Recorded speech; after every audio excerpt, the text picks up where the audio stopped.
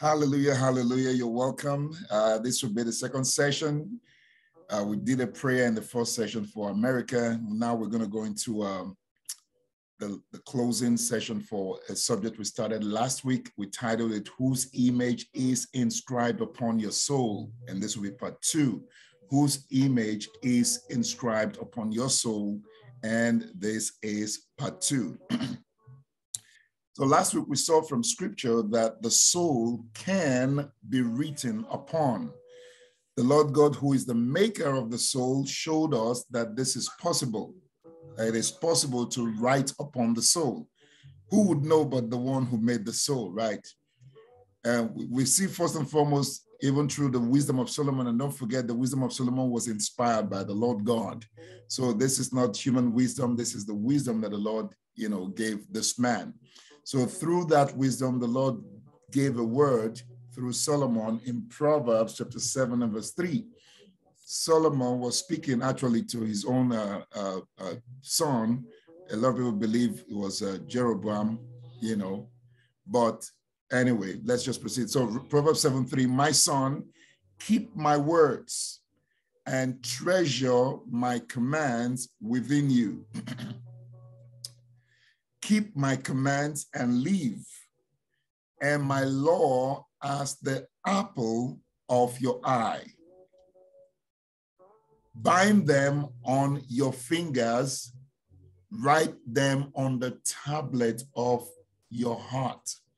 So you can see here that specific instructions were given, and this man is showing how to make these words stick. He said, my son, keep my words and treasure my commands. But how do you do that?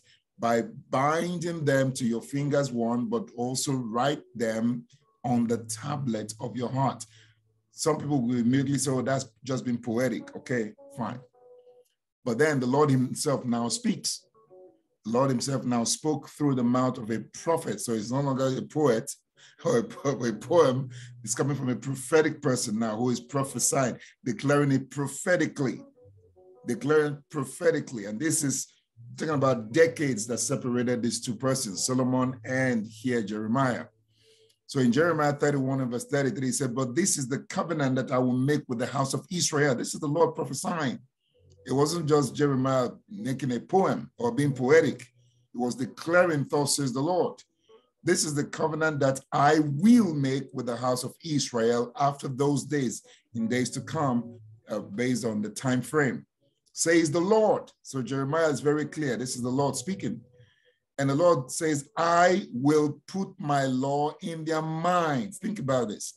And write it on their hearts. And I will be their God, and they shall be my people. So there's a correlation between the writing of the Lord's laws upon by the way, when it says heart, it's talking about soul. Because we know the heart is a biological organ that, pumps blood. People who say it's a valve, okay, pumps blood. But the soul is what we know it all started with. If you go back to the book of Genesis, the Lord God breathed into that thing and it became a living soul. So living souls, we're dealing with living souls. But again, those words are interchangeable. But there's a correlation here, it seems, between the writing of the Lord's laws on the hearts or souls of his people and him claiming them to be his belonging. Think about this, because we're going to come to it towards the end. So the Lord says, I claim you to be mine because my laws are written on your heart. I will write my laws in your heart. I will write my laws upon your soul. And that way, I know you belong to me. Oh, think about that, child of God. So the writing of the law of God, that writing of the word of God upon the soul, upon the heart of his people, is what tells him they belong to him, is how they know they belong to him. So they shall be my people and I will be their God. Isn't that interesting? So how does the Lord actually write upon our hearts? You're going to find in another text, it's called, actually, when you do a study of heart, it means inward parts, which is the soul. And you're going to see one of the texts we read actually mentions soul. So how does the Lord write upon our souls? Well, we're going to find out that the divine instructions he gave actually shows how he does that. But first, we know that the end goal, what God is trying to accomplish, is to have his word, his laws written upon the souls, upon the heart of his people. That's the end goal. That is the end goal. That is what he wants to accomplish. So, because when he accomplishes that, then he can claim it. He can now say they belong to him. That is how he knows they belong to him. So those who belong to him, he writes his words upon them. So again, child of God. So you see, just saying, I'm a Christian. We are remnants. We're body of Christ. I go to church. It's not what cuts it. Do you really belong to God? And how do you know you belong to the Lord? He has written his laws on your heart, upon your soul. And how do we know when he's written his laws upon your soul? They become your operating system. His word upon your soul becomes the operating system of your life. That is how it is, child of God. Just going to church is not it. Just serving in church is not it. Just doing religious lingo and cliches is not enough. But has the laws of the Lord been written upon your soul? That's why this message is critical. Because when the law of the Lord is not yet written upon your soul, then you do not belong to him yet. You do not belong to him. Romans 8 will tell us, if any man does not have the Spirit of Christ, he doesn't belong to him. Do you have the Spirit of Christ in you? Because if you don't, child of God, you're a child of God by virtue of creation, but you're not child of God by virtue of sonship. So we can be children of God by virtue of creation. Everybody qualifies for that. But we want to be children of God by virtue of sonship, by virtue of him being our father, family tie, if you will. All right. So how does the Lord do it? First and foremost, again, we said the end goal is to write his laws, write his word upon our souls, upon the tablets of our hearts. He himself said that's what he wants to accomplish. So the question is, how does he do it? Well, we're going to find out that he accomplished that through the divine instructions he gave to Israel regarding how to interact with his word. Don't forget, the word is his word, right? And he's trying to communicate with these human beings. Guys, there's something about my word I want you to know. My word is powerful. My word is transformative. My word is creative. Don't you see, by my word, I created the heavens. There's something about the word of God, people of God. The word of God is powerful. The word of God, when you go to Psalm 29, the word of God is majestic. The voice of the Lord, the sound of the Lord, it splinters the cedars. It causes birds. It lays bare the deserts of Kadesh, the wilderness of Kadesh. And then all of his people shout glory in the temple. There is something about his word. By his spoken word, he called all things to be. He wants his children to understand the power in his word. Jesus Christ said, man does not live by bread alone, but by every word that proceeds from the mouth of God. We just don't know what the word of God is. We don't. And because we don't know what the word of God is, we devalue it. We don't take it seriously. We treat it with levity. We even abuse it in some cases. But the Lord is trying to get us to understand. The Lord, our Father, is trying to get us to understand my word is precious. There's something about my word. I want you to have it written in your soul. Or allow me to write my word, my laws in your soul. For when I do, there are tremendous promises. Tremendous promises. Long life, prosperity. You will not see evil days. So many promises he made. If that is done, that is the way to go, child of God. You who love God, who you say you serve God, that is the way to go. Worship leaders, make your worship the word of God. Praying people, make your prayers the word of God. Talking people, talk the word of God. Converse the word of God. How does God write it? We're going to see from the instructions he gave Israel. How to, it's Israel here is how to interact with my word. I want to teach you how to interact with my word. But from those instructions, we find out that is how the word becomes inscribed upon the tablets or upon our souls, the tablets of our hearts or upon our souls. So the divine instructions that God gave to Israel regarding how to interact with his laws, revealed how to write or inscribe the word of the Lord upon their hearts and upon their souls. He gave them instructions on what certain things to do. And those things are how you write the word, or how he writes his word upon our souls. But we're also going to see that those instructions or those revelations he gave also show us the data types that are readily compatible with and absorbable by the human soul. So like we said last week, the human soul is like a sponge that soaks up any liquid. The human soul is an open, writable and readable storage device. It's open. It's not locked. There's no secret code to it. It's just there because you have your access points being your ear, your eyes, and all of that, and your mind, and so on and so forth. These are access points. These are gateways. These are portals into your soul. It's open. Nobody works with the ears shut. Nobody works with the eyes closed. All right?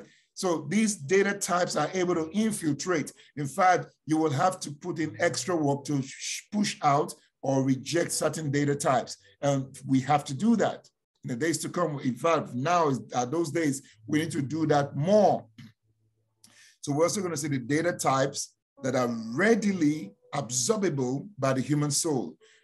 Data types that are readable by the soul. Data types that the soul can soak in like a sponge and store in storage places, in layers of the soul. The soul is in layers, comes in multiple layers. Only God knows.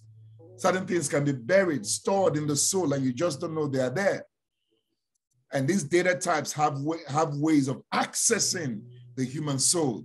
We have to watch these things. The first one we see is in Deuteronomy chapter 4 and verse 10. It says through Moses, "Gather the people to me, and I will let them hear my words." So we talk about hearing the word of God. So the first data type is that of audio. So audio is the first data type that is revealed to us. So sound is compatible to the soul. The soul can be written upon through sound. That's why the Bible says this book of the law must not depart out of your mouth. Why? It didn't say out of your ear, or out of your heart, or out of your book, or out of your paper, out of your mouth. It has to be given audio. It has to be vocalized. It has to be put in a sound, in the form of sound. Sound so that your ear receives it. Sound so that your ear receives it. Audio is the first data type. So sound, and don't forget, I'm not going to go into the details, but we've already talked about sound being vibration. So vibration, I mean, you can't even, the vibration, that's another world altogether, because through vibration, I believe all things were created. I believe through the power of vibration, all things were created. So vibration, definitely, the soul has, a connection, or vibration can reach the soul. The vibration can write upon the soul. The question is, whose vibration are you receiving? Whose vibration is ministering to you? But sound can. And the enemy knows that. I'm going to come to that, touch it briefly. That's why he's producing sounds that can really touch the soul. And experiments have been done on these things. I'm not just talking talk. Experiments have been done on it. There are a lot of musicians who understand certain chords to strike on your guitar. They know chords to strike, on your acoustic especially. Oh my God, they know how to strike those chords, and it does something to the head. It will just get you up your seat. You want to dance, you feel like dancing, because it does something to the soul. They even know the coordinates, let's not go into all that. But sound is compatible to the soul. Sound can be used to write upon the soul. So certain sounds resonate to the soul. Certain sounds are absorbable by the soul. That's why it doesn't matter if you are anointed or not. When certain sounds begin to play, you begin to see your head nod before you say, wait a minute, I shouldn't be nodding to that. Come on, I bind you, devil, get out. But your soul naturally drifts towards those sounds. There are melodious sounds that just appeals to your soul. It just pulls your soul in a certain way. Oh, for some, it even gives you goosebumps and stuff. Sound. And the Lord himself is teaching his people this. So can we find out ways to use sound to write the word of God in our soul? Scripture memory songs. Scripture memory songs. Think about it. That's what Paul said. He said, singing unto yourself spiritual songs, hymns, making melody in your heart, spiritual songs, but spiritual songs, which are scriptural. That's why you as a worship leader, don't just go with melody. Don't just go with feeling. Don't just go with stuff. Go with the word of God. Because as you do that, not only are you ministering, but you're also producing a mighty harvest for the kingdom of God. So we have a text, Deuteronomy 6, verse 6 to 8. It says, and these words, which I command you today, shall be in your hearts. Don't forget that is soul. So God wants his words to be in our soul. 7, you shall teach them diligently to your children. These are specific instructions that we have to obey. These are specific instructions if we want to see the word of the Lord written upon the souls of our children. Look at the sort of children that we're raising today, and looking at the indoctrination going on. Child of God, you got to wake up. You have got to wake up. You cannot just go to sleep and let the world indoctrinate your children for you. And then you give birth to children who are supposed to be, the Bible said they shall surround you like olive branches. They shall speak with the enemy at the gate. But you relinquish them to the enemy, and the enemy turned them to soldiers of hell who will come back and torment your soul for the few years they will be with you before they now go out to do Satan's bidding. God forbid. At an early age, begin to impart your children, begin to follow the word of God. This is how we combat the spirit of the age. The Lord has given us the antidote. He's given us the technology to battle the spirits of today's age. Spirit of the world today that is coming aggressively against all that we know was truth before.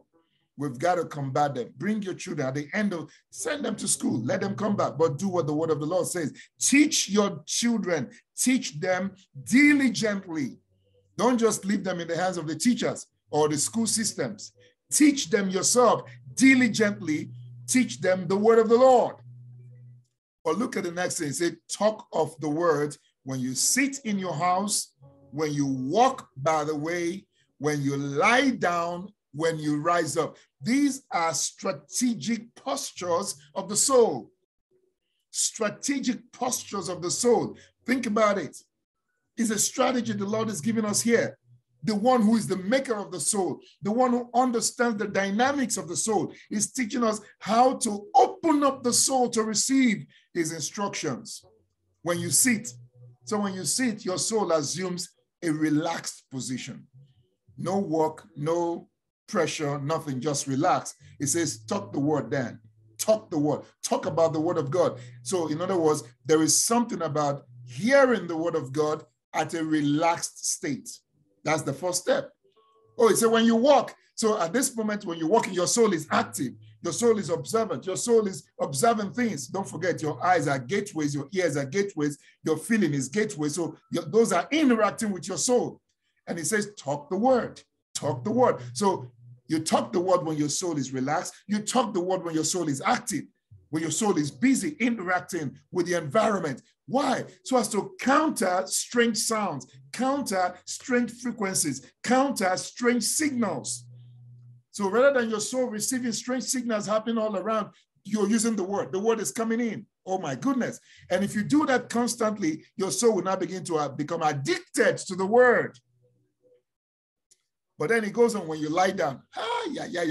When I saw this, I said, oh Lord, you are the all-wise God. When you lie down, in other words, your soul is drifting, getting ready to go to rest, getting ready to go to sleep. Let your soul, let the last thing your soul hears before it takes a nap, let the last thing your soul hears be the word of God. So as it's drifting away into sleep, the word of the Lord, the word of the Lord, the word of the Lord, before it goes to sleep. But then it says, when you wake up in the morning, the first thing, when I saw this, I said, my Lord and my God, you are a strategist. You are a strategist. See, when you wake up, the first thing your soul should hear, the word of the Lord. Talk it. Talk it. That's what it says. Talk about the word. When you sit, when you walk, when you lie down, when you rise up. These are different postures of the soul, divine strategy to write the word in our souls. The second thing, I mean, there are much there. I'm not going to spend all the time on it, but the second thing we see is found in Deuteronomy 11 and verse 18. Deuteronomy 11 and verse 18. It says, therefore, you shall lay up these words of mine in your heart, again, soul, and in your soul. You see that? So it specifically mentions there, in your soul. So just before you say, is that what scripture says? Well, it says it's there right there, in your soul. In your soul. I don't know how you do it in the biological organ called the heart, but heart and soul are interchangeable. But to be more exact, is the soul. The soul is the conscious man. The soul is the seat of your consciousness. The soul is, in fact, what the Bible tells us was created. He breathed into that thing. It became a living soul. So your soul is living. Your soul is conscious. So this is how to write your words, his words in your soul. Bind them as a sign on your hand, okay? And as frontlets between your eyes, okay? So we're talking visual now. Bind them as sign. So this time we're not talking about sound. We're not talking about audio. We're talking about sight. We're talking about visual. So the data type is visual. If I bind it as a sign on my hand, it means I'm looking at it. I can see it. If I bind it as frontlets between my eyes, now how close can it get? Which means you're carrying it everywhere you go. Oh my Lord, oh my God. God is so serious about this matter. And saints of God, this is to let us, this is the only way to go about it. Look at Jesus Christ on the Mount of Temptation. It is written, it is written, it is written, it is written. That's how you defeat the devil. It is written. We've got to get back to that, child of God. It is written. Do you know what has been written? What is written? You got to teach your children. Surround your home with the word. It is written. That's the only thing the devil doesn't know what to do with. He will want you to celebrate, dance, do everything else. But the word of God, nah. Because he knows man lives by the word of the Lord. The word of the Lord is transformative. Bind it as frontlets between your eyes, which means as you're walking around, you're carrying a thing all over the place. You're seeing it all the time. Oh my goodness. Oh my goodness. So sight is also compatible to the soul. What the soul sees, don't forget your eyes, the gateway. What the soul sees, it can immediately embrace. It can absorb. And so if somebody wanted to program, I mean, we're a lot of programs to do, and that's what they call programs, because they're designed to do something. And you see how the enemy has hijacked this portion and can flash our eyes with all sorts of imageries. And then those imageries are stuck in our souls. That it will take you days and weeks of prayer and reprogramming and deprogramming to get it off your system. But the soul can be written upon through visuals. What are you gazing your eyes on? A particular scripture says, my eyes will not be, my eyes will not behold something that is abominable. We got to watch that, because these are gateways to the soul. So we have a scripture for that again. Deuteronomy 11, verse 19 and 20. You shall teach the word to your children. Again, it repeats the same thing. Speaking of the word when you sit in your house, when you walk by the way, when you lie down by the mouth of 2 or 3 witnesses. This is the second time he's saying that. When you rise up. But then it now adds verse 20, you shall write the word on the doorpost of your house and on your gates. Look at that strategy. He wants you to write the word, write his laws, write, his word, whatever word that ministers to you. In their case, it was the commandments. He said, write it on your doorpost and write it on the gates. So what is that? As you're going out and as you're coming in. Because when you're going out, you're going to go through the gates. You see that word. You see the laws. It registers in your mind. It registers in your soul. You remember it. Then when you're coming in, you see it on your doorpost before you walk into the house. It registers in your mind. You see it again. So in other words, put it all around the house. Put it all around you where you can see it. Where you can see it. Interesting. Interesting. The third one he showed, we see in the word, is in Deuteronomy 30 and verse 9 to 14. It said, for the Lord will again rejoice over you for good, as he rejoiced over your fathers, if you obey the voice of the Lord your God, to keep his commandments and his statutes, which are written in this book of the law. And if you turn to the Lord your God with all your heart and with all your soul, for this commandment which I command you today is not too mysterious for you, nor is it far off. Because some people were beginning to complain, this is too much. And God says, no, it's not. It's not too mysterious. It's not burdensome. It's not burdensome. It's not like in heaven. I'm asking you to come fetch it from heaven. So you're not going to say, who will ascend to heaven to bring it down to us so that we can hear it and do it? No. Nor is it beyond the sea that you should say, oh, who will go over to the sea for us to bring it to us? No. It says no. But the word is very near you. Watch this. In your mouth and in your heart, that you may do it. So it says, don't just say it, don't just see it, do it. Now, here is where I'm going with this. The Lord seems to be saying to the children of Israel, make up your mind to do it. Okay. Decide to do it. So the data type here is decisive action. Decisive action. A decided posture to do the word of God. When you come to a decision and say, okay, I'm going to do the word of God. I choose to do the word of God. It's a choice. Because some people quote it, some people read it, some people memorize it and do all of that stuff, even preach it to other people, but don't do it. That's why, James will say, those who are not doers are deceiving themselves. Okay, they're deceiving themselves because they're not doers of the word. Whosoever looketh into this perfect law of liberty, he himself not being just a forgetful hearer, but a doer of the word, that's the one who is blessed. All right? So a decisive action, a decisive choice, a decisive posture to do the word, to obey the word. So action is readable to the soul. Your soul observes your actions. Actions that you repeat, repetitive actions, become ingrained in your soul. That's why you're told, whatever you do for 21 days straight, you continue to do it for 21 days straight, becomes a part of you. Your soul absorbs it. It's okay, this is who we are. This is the direction we are going. So that's why you have addictions. And I'm going to come to that because that's what the devil does. So the devil introduces addictions because through addictions, the soul is bound. So people can be addicted to smoking. People can be addicted to drinking, liquor and alcoholic drinks. People can be addicted to immoral, acts and relationships. People can even be addicted to crime. Addiction. Why? It's not the addiction that is the thing, it's the repetitive exercise, repetitive action, the fact that you're going back to it, the fact that you're doing it again, the fact that you're doing it again, the fact that you're doing it again, it has become registered in your soul. So the Lord said, use the same, well, it was the Lord who actually brought it up first. The enemy is just perverting it. So the Lord introduced this dimension, take a decisive action to do the word. Take a decisive action the next day to do it. Choose to do it. Choose to do it. Choose to do it until it becomes your norm. It becomes what your soul delights in.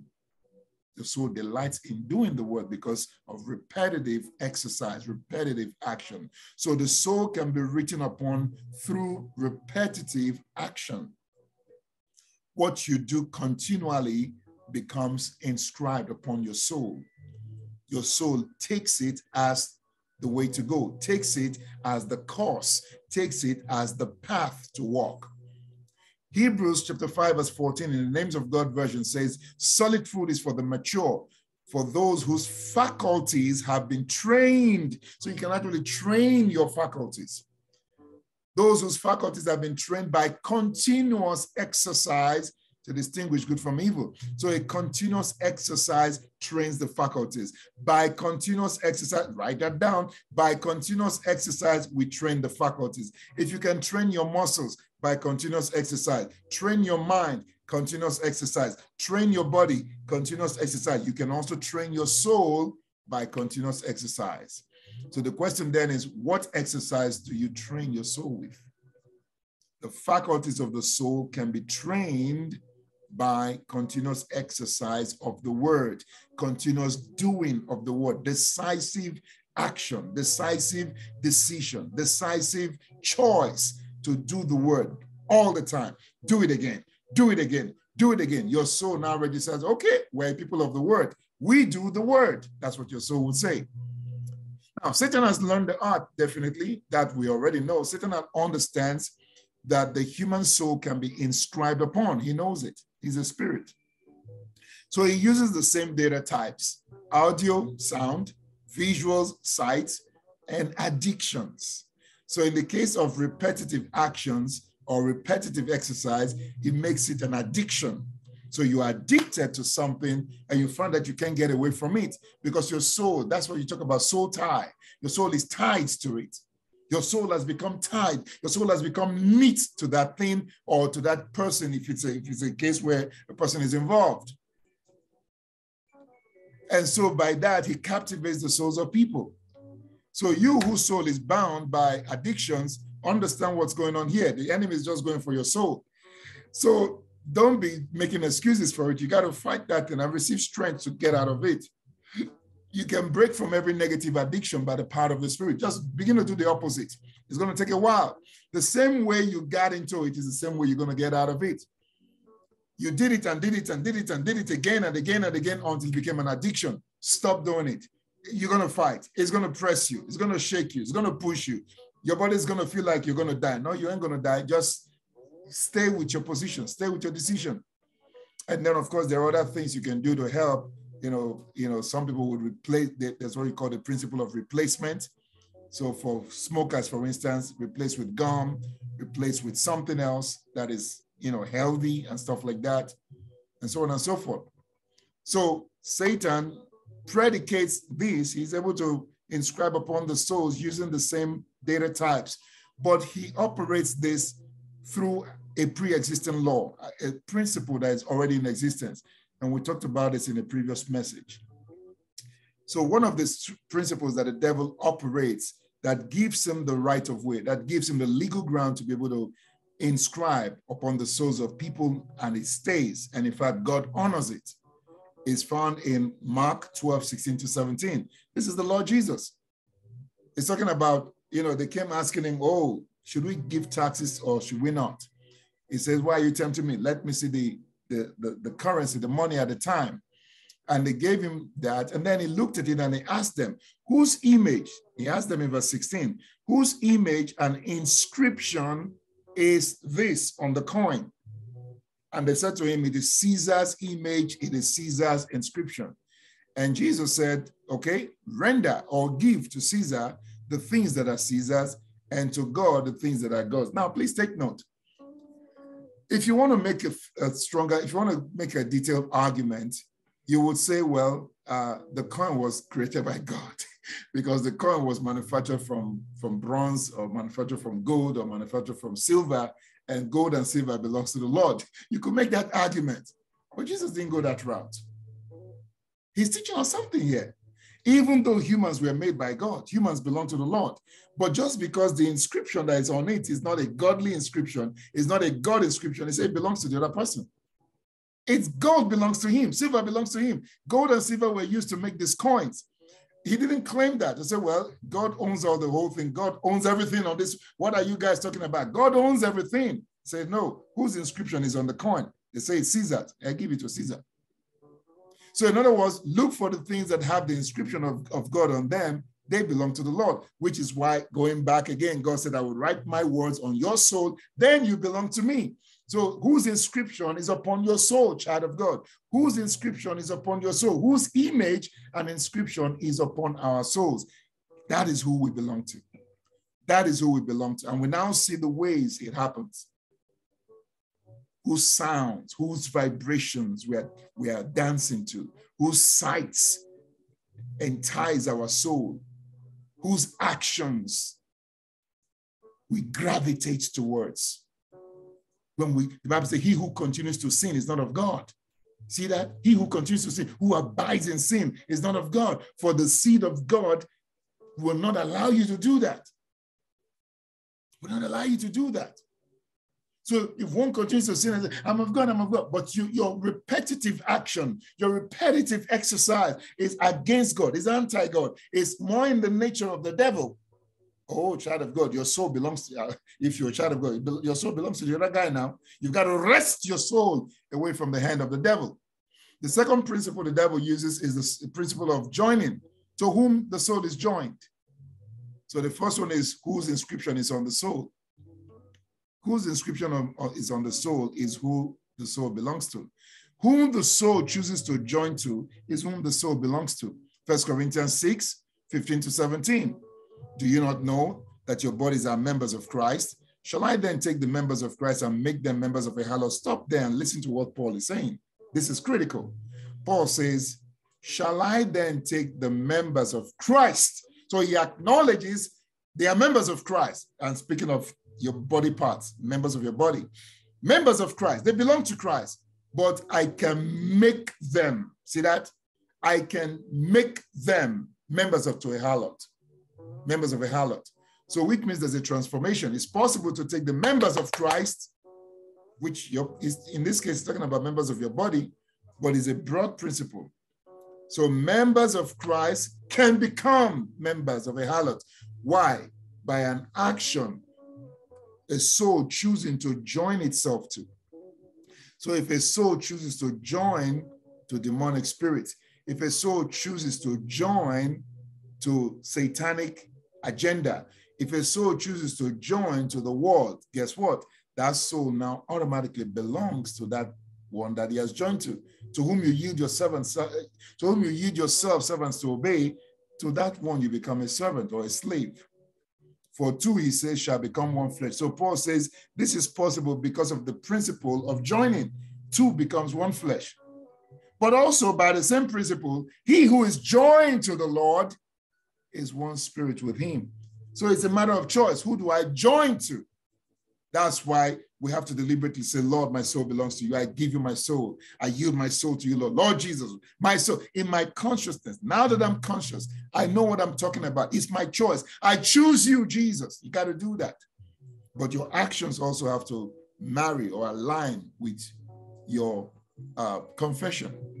The next principle that the enemy uses to make that happen is who your soul worships. The principle of worship. Who does your soul worship? Who does your soul worship? You know, when you sing the praises of a thing, you're literally worshiping that thing. When your soul adores something, you're literally worshiping that thing.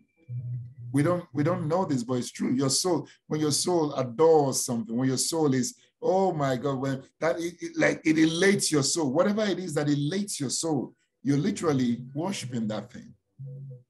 Revelation 14, verse 9 to 12, this third angel declared, saying with a loud voice, if anyone worships, please observe. Again, you got to pay attention to the words. If anyone, oh, I'm an anointed man of God. If anyone, oh, I'm a worship leader in church. If anyone, I gave my life to Jesus 50 years ago. If anyone worships the beast. So the question we got to ask ourselves is, am I in any way worshiping the beast? Yeah. That's why you got to be careful. And this is why it's critical when you see church folks who are aligning themselves with certain agenda. It makes you wonder, are you sure you want to do that? Are you sure that's where you belong? Are you sure you want to be defending that? Are you sure you want to even be canvassing for that? Why don't you just leave it alone? If anyone worships the beast and his image and then receives his mark, we've already talked about digitized versions of the mark. So even the angels acknowledge if you receive the mark. He said, I didn't receive the name of the beast. It's just the mark. So well, the mark is the same. If anyone receives the mark or his mark on their forehead or on their hand. So there's something about this mark. The mark is considered as grievous as the raw thing, as the original thing.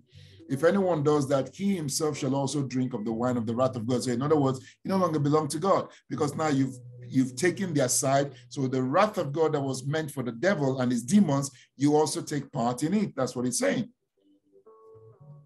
That's what it's saying. May the Lord help us. May that not be our portion in Jesus' name. But it continues, verse 11, whose name the soul bears. So it's possible for the soul to bear the name of. The Lord God told Moses, he said, this is how you will bless the children of Israel, and in so doing, you will put my name upon them. You put my name upon them. So it's possible to put the name of the Lord upon his people, the seal of God. It's also possible to put the name of the devil upon people. Hi. People get this.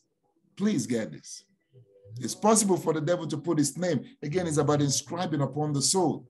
The angel continued, verse 11, and the smoke of their torment ascends forever and ever, and they have no rest day or night, who worship the beast and his image, and whoever receives the mark of his name.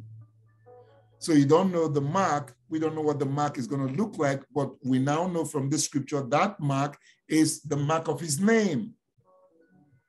Whatever it turns out to be. And that's why you can't take it. You can't play games with these things. And so the devil is doing test runs right now, introducing little marks, and people are just receiving it like crazy, including ministers. You're just taking marks. You don't even know what you're doing. But these are test runs. Well, that mark, when it eventually shows up, will be a mark of his name. So the enemy is also, the devil and his children are also doing their lab work. They're doing their research to see how to tie a mark to the name of the devil, to see how to digitize his name into a mark. May the Lord help us. But look at verse 12. Here is the patience of the saints. Here are those who keep the commandments of God and the faith of Jesus Christ. So there's something about keeping the commandments of God. There's something about allowing the commandments of God to be written upon your soul.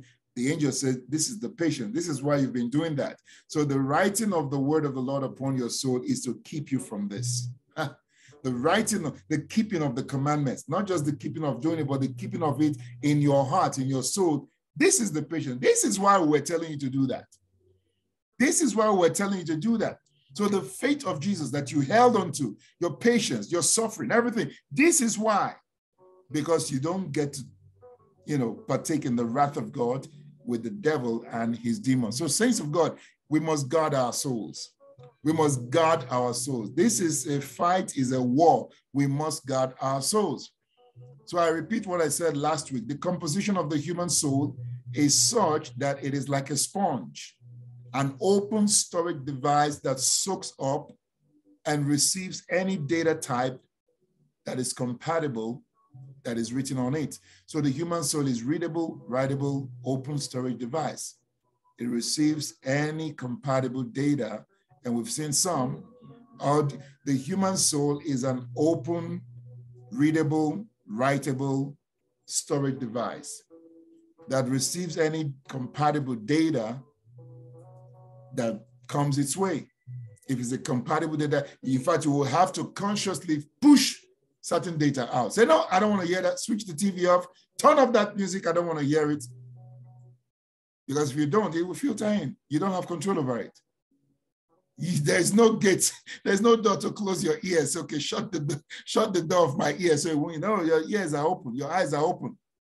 Your mind is processing. You don't have control over it. You will have to consciously walk away, consciously wind up your glass, consciously stop that program, consciously change channel, consciously move away from the place. Well, here we have scriptures, Philippians 4:8. Finally, brethren, whatever things are true. See another strategy. Whatever things are true, child of God. Do you care about truth? Do you care about truth, child of God? You just want to go with political agenda because you love your political party. Do you care about truth? Whatsoever things are true, that's the first thing you want to find out. Is this true? Is this true? Or is it made up and somebody just trying to deceive us? I know it sounds palatable. I know it sounds appealing. The guy is a master, wordsmith, but is it true? Whatsoever things are true, whatsoever things are noble, whatsoever things are just. Is it just, child of God? Does it bear the signal or the signature of justice? The justice of God, not the justice of man. Whatever things are pure, is this pure? You see nasty things happening in the world. Is it pure? Do you see purity in that, child of God? Is there purity in that? Whatsoever things are lovely, does it bear the signature of love? And we're talking about love, agape, true love, pure love. Is there good report? Does it bear good report? Is it virtuous? Is it praiseworthy? Is it something I can come out and be praising? Oh, thank you, Lord, for this thing. Hallelujah. Glory to you. Can you do it for that thing? Can you do it for that thing you are endorsing? Can you do it for that thing you are accepting? Can you come and say, oh, Lord, we thank you for that. I'm just beginning to praise God for that. That's the measure. That's the standard. That's how to measure things. It says when you find those things, meditate on those things. Meditate on these things. Meditate on these things. And finally, Proverbs 4:23 says, guard your heart above all things. Guard your heart above all else, for it determines the course of your life. What is inscribed on the soul will determine how your soul goes, will determine how your life goes. It works on this planet, but it also works in the afterlife. May the Lord help us in Jesus' name. Lord, we give you praise. Thank you, Lord, for your word. We pray, oh God, that you will help us. Help us, Lord. Cause your word to be engrafted on the tablets of our souls. Yes, Lord, we yield our soul to you. Write your laws. Write your word. Holy Spirit, you are the pen in the hand of Yahweh. Oh, Holy Spirit, inscribe the laws of God. Inscribe the word of God upon the tables of our hearts, upon our souls, that we may know it, that we may do it, that we may be those who live in accordance with the word of God, that we may be those whose operating system is the word of the Lord, the living word of God. Holy Spirit, teach us the word. Begin to teach us also how to use the word as a battle weapon, as a weapon of warfare, because the Bible calls it the sword of the Spirit, the sword of the Spirit, the shield of faith, the sword of the Spirit. The shield of faith will deflect the fiery darts of the wicked one. The sword of the Spirit, we judge, dissect, divide, hither and thither. Oh, Holy Spirit, teach us. Let us become like the word bride in the book of Revelation, soaked totally from head to toe in the word of God, immersed, submerged in the word of God. For man lives not by bread alone, but by every word that proceeds from the mouth of God. Lord, may we live by the word, the proceeding word from your mouth. And Lord, we pray for those who are addicted in one way or another. The Lord, the power for freedom, the power of salvation, the power that brings deliverance will come upon them. That as they receive and as they embrace your truth, that the power of addiction be broken out of their life. In the name of Jesus Christ, the Lord, it is replaced with the Spirit of God. It is replaced with positive actions. It is replaced with positive, repetitive exercise that is wholesome, that is healthy, that causes positive transformation, that causes spiritual growth, that brings health in the name of Jesus. We give you thanks, Lord. We give you honor and glory. In Jesus' name, amen and amen and amen. Until we come your way again shortly, you stay elevated. We love you. God bless you.